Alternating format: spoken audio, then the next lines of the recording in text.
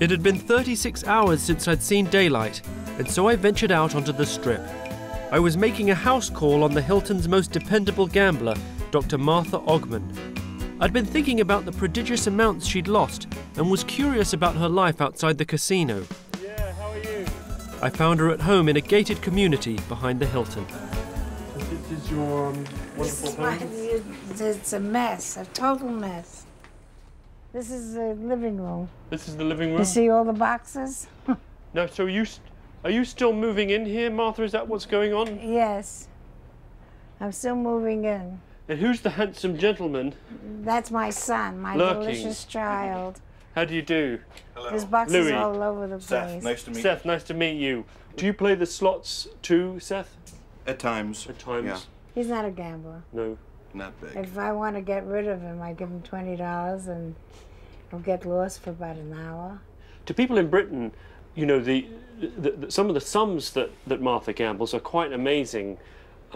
She mentioned the figure of about $4 million in 7 years. And I wondered what your take on that was. Nothing. What do you think about that, Seth? Nothing. I think it's crazy.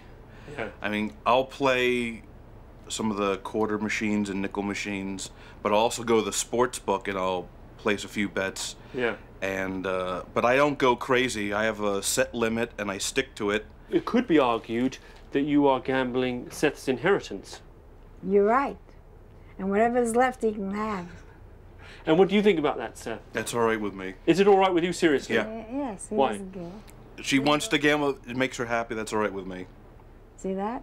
Mm. He's a good kid. Mm. Have you had a conversation with your mother where you said, enough, you know, it's getting excessive?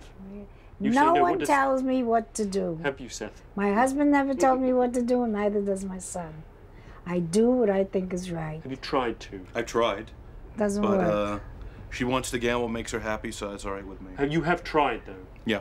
How many times? Oh, a few. Many times. Yeah. And what have you said?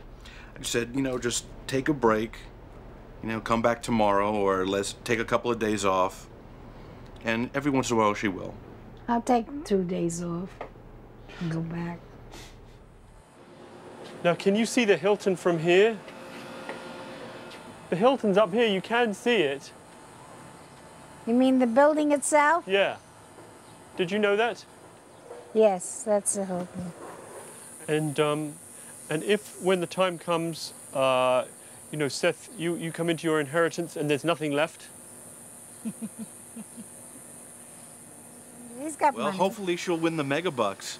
It's like at 11.5 million. Seriously, though.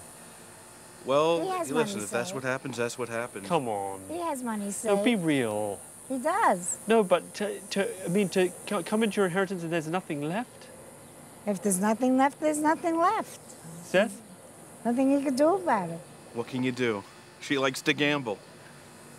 There's nothing left, there's nothing left. How come you're so philosophical? I don't think this is the real... I think there's more going It's too on. hot here to be...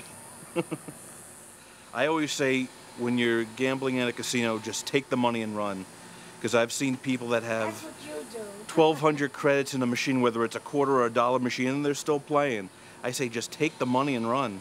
Because they're going to get you in the end. You know, that's how they build these new towers.